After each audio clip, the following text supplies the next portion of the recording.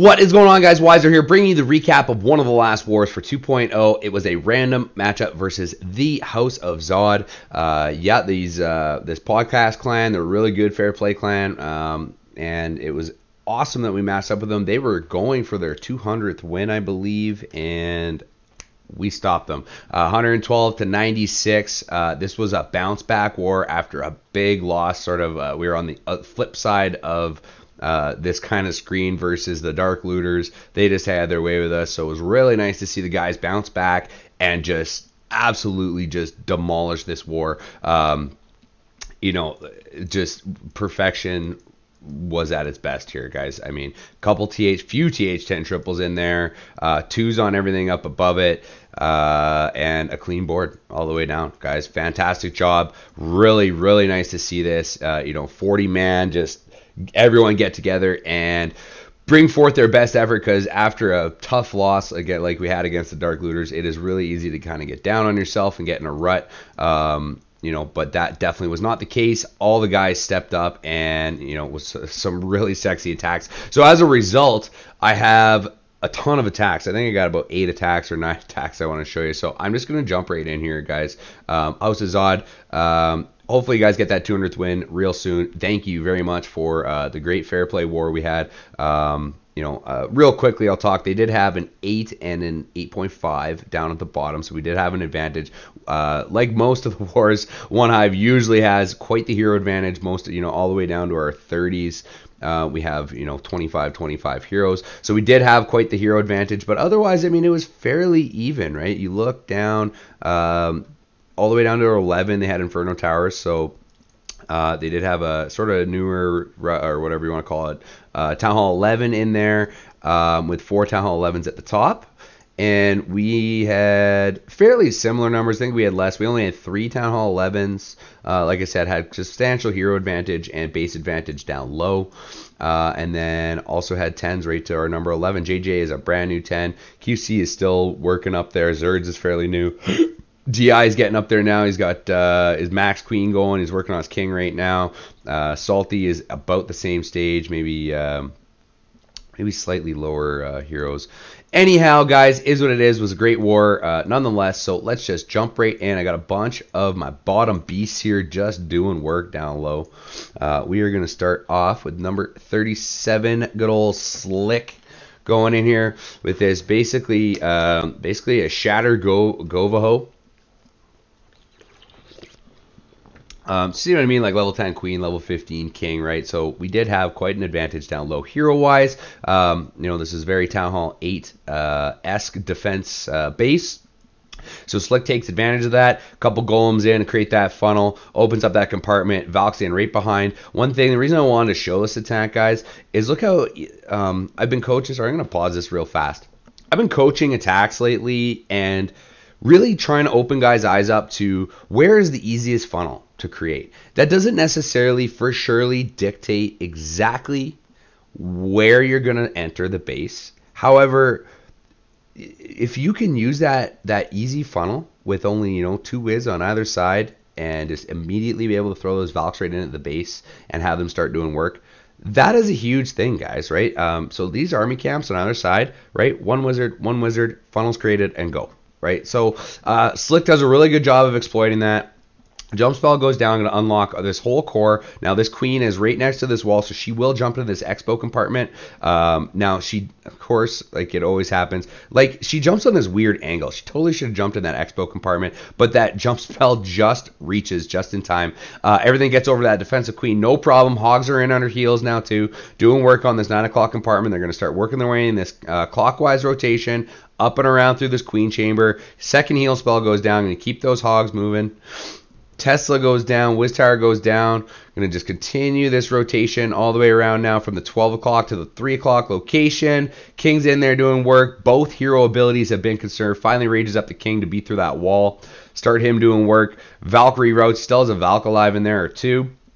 Got so many hogs moving in for really 2 archer towers, a mortar, and a cannon. No big deal. Few more reinforcement hogs on the back end. And it's tree in the bag for Slick. Look at all the wizards. I don't even think he lost any wizards. There's 5 wizards up there. 6 wizards.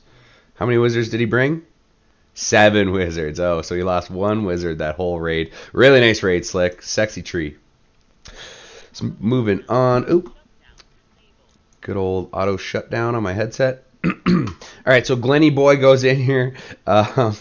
This is a really creative attack, right? You don't see this very often. Brings 2 Lava Hounds, the Cold-Blooded Golem with 4 healers. This giant goes in. I love this little wall breaker fail. It doesn't end up failing. He brings a few extra wall breakers, which is good. So sends the first one in. The mortar immediately takes a shot, so he drops another one and loses it to the mortar. He's like, well, I guess I'll get this queen charge going. I'll drop another wall breaker and have it taken out by the Expo. And 5th time's the charm, in he goes. Opens up that wall for the queen. No big deal. Still has 2 in the bag there. And if you look, these skull walls technically only need 2 wall breakers to make it, for it to open up.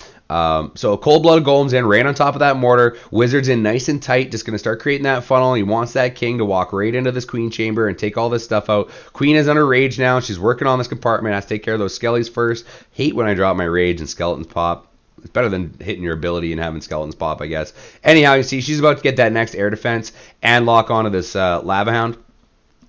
That is a key point. Weird that she took that extra shot. To me, it looked like she retargeted the Hound, and then the air defense went down anyways. But whatever, right? So 2 air defense are now down, which is a big piece because he's got 2 Lava Hounds. Queen is now down. CC is about to be mopped up here in a moment. Just got to finish off those lava pups. King is in. Archer Tower number 1 and 2 are down. This queen chamber is now clear. So here comes the air attack. Hound number 1 goes in. 3 balloons in right behind. Haste Spell is going to throw everything through this chamber right on top of that air defense. Lucky that Hound didn't hit any mines because it would be dead already, and I don't think that section would have been okay. But it is, right? 3 balloons are right in on top. Second Lava Hound's now in on that other air defense. Does take a mine to the face, so it is about to burst, but they're... sorry, I guess he had 3 Lava Hounds in there. My bad. Did he have 3? Oh, I guess we'll see at the end. He must have had 3 Lava Hounds in there. But they all burst. Oh, maybe it's 2. Anyways, they both burst, so that is good. Has a bazillion balloons sitting on that last air defense. There is 1 under-leveled wizard tower to go. It's not going to touch those balloons whatsoever. Pops all over the base. Clean up time. Glenny boy. Glenn gets a 6-pack almost every war. He didn't this war. But he has a little healthy competition going on with some guys in the clan. And Glenn is just ripping it up for being the number 37. He is truly one of our bottom beasts. Nice tree in the bag there, Glenn. Yeah, 35. 37, 36, 35. All very nice attacks. Kicks.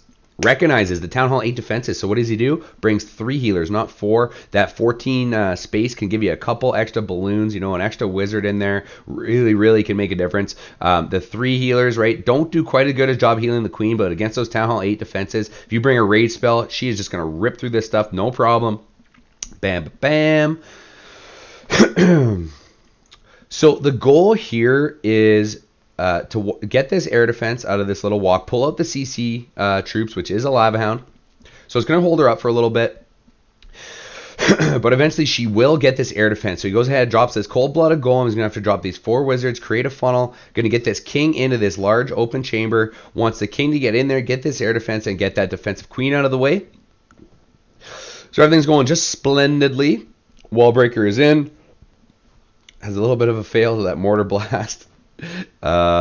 There go the next wall breakers. Nice and patient on that. I don't know how many times I'm the worst with wall breakers. So, you know, when I see wall breaker fails, I feel your guys' pain. But really nice patience. Test goes in. Mortar shot killed it. So you were nice and patient. Waited for that mortar blast to go off again. Then you drop the rest of the wall breakers. Open things up. King's ability is now underway. Air defense number 1 and 2 are now down. King is about to lock onto this defensive queen, but does not quite get to her because she was standing in this oddly shaped compartment instead of hopping in here. So this raid is looking scary at this point. That queen locks onto that Lava Hound, so he drops that extra Lava Hound right on that defense. Right, so he's got the Lava Hound there doing some tanking. Queen one died there to the lava pups and a couple balloon smashes, I believe. So kind of got lucky in that little compartment, but I shouldn't say lucky because it was so compact. The queen's standing right on top of that air defense, so everything smashing that air defense is also hitting her. Rage goes down, pushing everything across this base. No more air defense to worry about. Just has to take care of the sweeper there, get everything on over to that Expo, Wiz Tower, and Tesla. And it's no big deal. There goes that last haste spell. Going to throw everything right on top. He's almost lost all his balloons. One more shot from that wizard tower, and they were about to go down. So by the skin of his teeth, KB, must be his new haircut. Little new haircut luck here. Comes away, gets that lava hound to burst somehow. I think there was a balloon that went off there, or a air mine. Anyhow, tree in the bag for kickbacks. Really like this army composition, right? 3 lava hounds with a cold-blooded golem and 3 healers. Only 11 balloons in that whole raid, and I'm pretty sure, you could see by the end of the raid, he still had quite a few left up, even though they were all with a sliver of health. Very sexy. All right, so let's move up the chains here a little bit. I got one right out of the middle I want to show you, then I got a bunch of TH10 triples to rock through. This is Chatty Boy going in with a little bit of a queen, like a queen walk Govo. Now, I was looking at this attack, and based on the way this queen charge goes, or sorry, queen walk, I probably would have handled the back end a little differently, because look at where these air defense are. She's going to walk right up, get both these air defense, get basically the whole 6 o'clock to 9 o'clock section of base, leaving a big crippling for air, because if you look at this, it would really just be the queen chamber here with the 1 air defense inside. All right, a little sip of my Timmy's. So you could quite easily send, after this queen walk, you could send in, even a handful of giants probably, handful of wizards for a funnel, and send a king in to take care of this business right here, leaving essentially 1 air defense left for the whole base, if assuming you brought enough for this section of the kill squad. I mean, you could even bring just a golem, a cold-blooded golem for surely, right down the middle, a few funneling wizards. You're going to take out that queen chamber with the king and the wizards, and then basically just leave 1 air defense in this right section of the base for your air attack. But Chad here decides to go with Valks and Hogs, which is awesome as well. Double jump here, right? So he's just creating his funnel. 2 golems are in. King goes in behind. Wizards doing work. Valkyries are now going to work their way into this very compact compartment, get really good value. Watch how quickly these buildings go down. Valks touch them, and boom, boom, down they go. Valks just touch things, and boom, boom, down it goes. Down it goes. Right, so they're going to move in. Heals in there, helping them out. Jump spell number 2 is about to go down. Unlock the rest of this base. There it goes. Going to move everything in onto that queen chamber. Here come the hogs. Didn't bring many hogs. I think there's only like a dozen hogs here. But doesn't need that many, because look, there's not much of this base left over. Sends in 3 hogs down here while the Tesla is getting tanked. The golem is tanking that Tesla. So the hogs move in. Do trigger a bomb there so they don't make it through. That Wiz Tower finishes them off, but he's got probably 10 or 11 hogs in this queen chamber now. Really just got to work over that Expo, work through this Tesla, work through that next Tesla and Wiz Tower, and this base is done for. Got way too many hogs here for this base to stand a chance. All the bombs down there are triggered. No problems whatsoever for those guys. In they go. Down goes that Tesla. It's cleanup time. Healer's still all over the base helping things out. Sexy treat in the bag. Nice job, Chatty.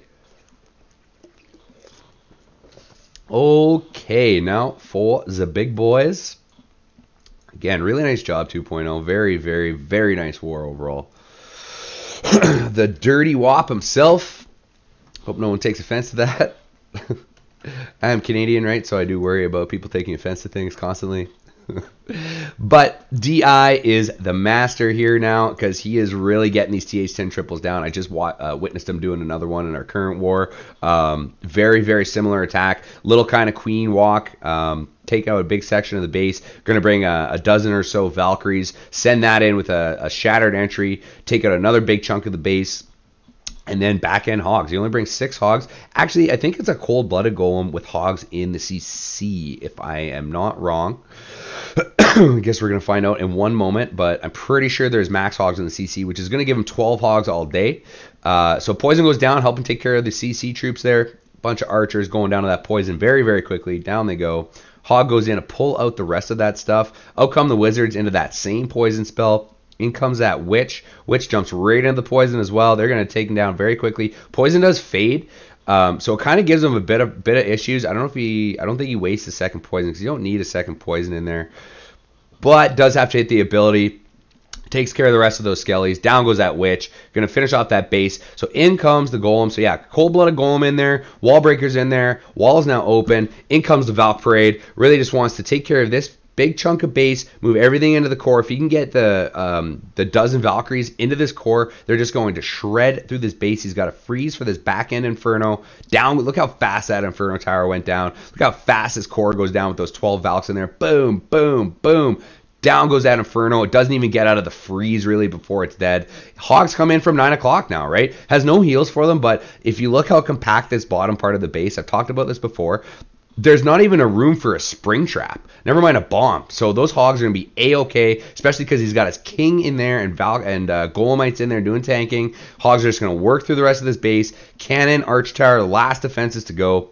Boom. Very, very sexy tree, DI. Woo! Good old TH10 Gobaho. All right. So my man JJ, literally our newest, I believe, Town Hall 10. One of the newest for sure. So JJ's going to go ahead, bring in a bit of a queen walk, work her way down this section of the base. I believe he walks her all the way down to 9 o'clock and then sends in his kill squad here. The goal here now, because you look at the comp, he's got Lava Hounds and Loons for this back end. So really wants to get this air defense, continue along, get the defensive queen, continue along, send in the king, get that second air defense on the way, and hopefully get that Inferno Tower. And you're going to see this work out just perfectly. We got to get through this Lava Hound and crap first. Boom, boom. Pups go down. Queen continues her way on her path. Going to continue to get value there. Knocks down that air defense. Going to lock onto this defensive queen in 1 sec. Down goes that queen. See you later. All right. So queen walk section is complete. In goes this cold-blooded golem. Creates the funnel on the other side. Queen's already done work on that other side. In goes the king, right? As soon as these buildings go down, king goes in. Jump spell goes down. Wall breakers have already opened things up there. Just got to rock through this arch tower. He's going to get that next air defense jump right on top of this Inferno Tower. So things are looking nice and pretty at this point. Going to have to use that king ability in 1 sec. As soon as the king gets in there, he's going to hit that ability. Boom, there it goes. Maybe king ability, I swear to God. Anyways, in goes the air attack already. There, oh man. There goes the king ability. Probably a little late on that. I would have rocked it. As soon as the king took the jump, I would have hit the ability, started my air attack. No big deal. Rages all over this core. Haste pushing everything into this base. Very, very compact, symmetrical style base, right? So you can really predict where the loon pathing is going to go. You start just dropping them all on the outside. Everything's going to start in that clockwise or counterclockwise rotation. In this case, counterclockwise rotation. Bloon's moving all over the place. Gets that hound to burst just in time. There is pups all over the base here doing cleanup. Still has that queen there with her ability unspent. Tesla goes down. It was the last defense to go. Boom, boom, boom. Very sexy hit, JJ. Welcome to TH10. I cannot wait till you have max heroes, my friend, because you were one of the best Town Hall 9 attackers I've ever known in my life. And hopefully that carries through to Town Hall 10. And with hits like that, with your level 30 heroes, you know what I mean? It's only a matter of time before you're knocking down those top max Town Hall 10s for us like nothing. All right, so going in on Snake Plissken. I love that name. I believe Snake Plissken is the guy from, what is that? It's, oh my God, what movie was that? Escape from LA, wasn't it? With Kurt Russell? I want to say, I think also Snake Plissken is the name of Snake in Simpsons? Maybe it's not Snake Plissken. I'm positive, though, that's from Escape from LA. I'm pretty sure that was Snake Plissken. Maybe I'm wrong. Someone can correct me in the comments. But anyhow, I like this little deal. Now, I don't know. I don't know if Ice planned for the queen to beat through the wall there, but there is nothing, no buildings there to funnel off.